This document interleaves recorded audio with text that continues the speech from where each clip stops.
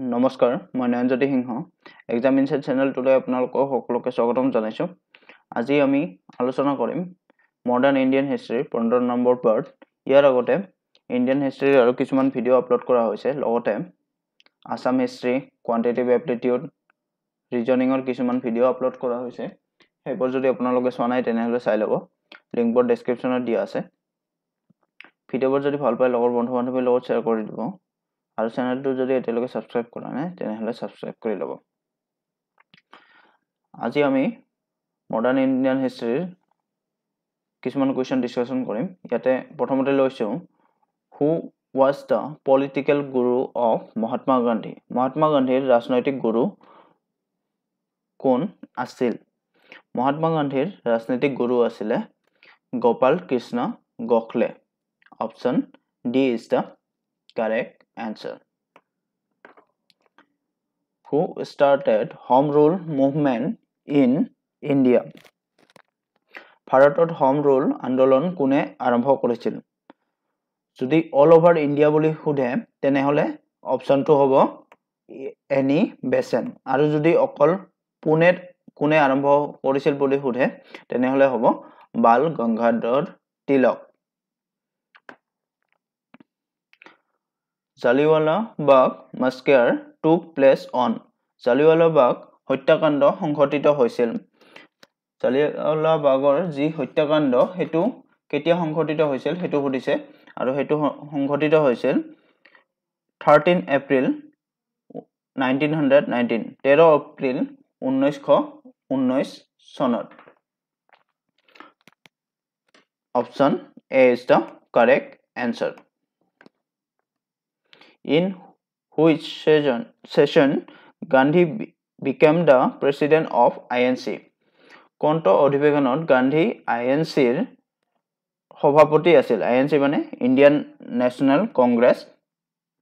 কোনটো সেশনত আছিল একবাৰে প্ৰেসিডেন্ট হৈছিল মহাত্মা গান্ধী আৰু হেতু আছিল Belgaum session 1924 option B is the correct answer When the partition of Bengal took place, Banga বিভাজন কেতিয়া হৈছিল? বংগ বিভাজন হৈছিল 1905 1905 চনত option A is the correct answer. Civil disobedience movement was launched in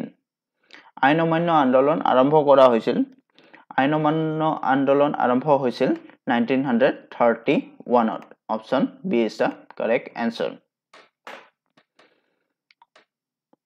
In which movement Gandhi gave the slogan do or die কোনটো আন্দোলনত গান্ধীয়ে do or die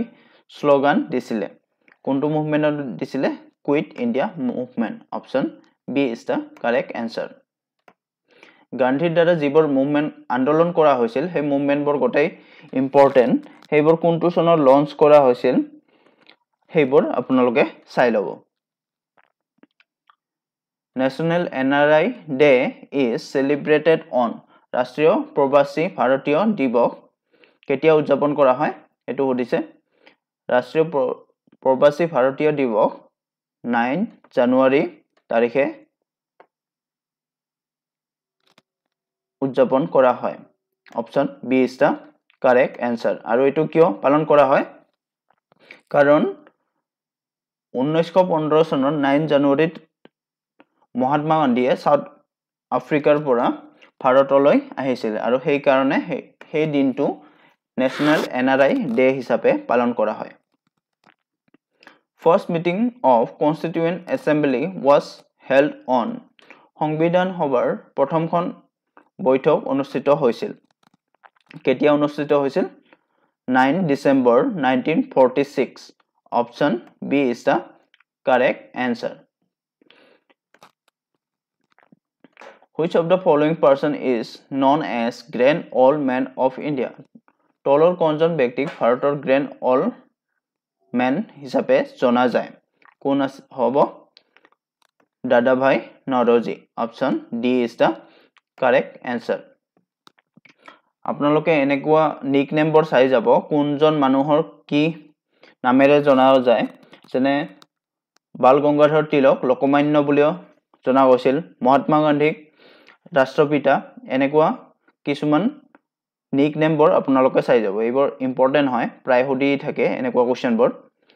Indian খিনিও চাই লব ইণ্ডিয়ান সব চাব নালাগে যিখিনি ইম্পৰ্টেন্ট সেইখিনি আপোনালোকে চাই লব